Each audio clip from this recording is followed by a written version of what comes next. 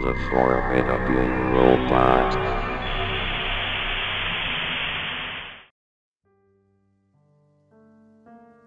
The dusty old tape had been a family heirloom for generations.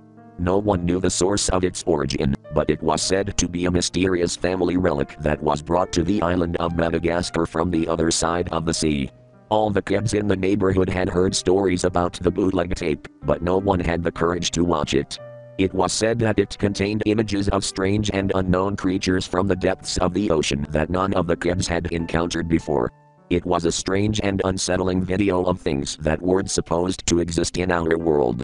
One night, a group of brave but foolish children decided to view the tape. They mostly wanted to prove to themselves that the stories were true. But little did they know that what they were about to witness was the stuff of nightmares. The tape started off, showing a strange and blobby creature, howling out into the night, which was quickly followed by scenes of unknown, mangled sea creatures swimming in a murky ocean. Then, out of nowhere, the camera shifted to a distant beach, and the young viewers froze as they spotted something that made their hair stand on end. A dark figure was walking ominously forward, its every step producing a strange musical beeping, like a faraway siren. After the scene ended, the group of kids quickly ejected the cassette, and ran home to their beds, unable to comprehend what they had just seen.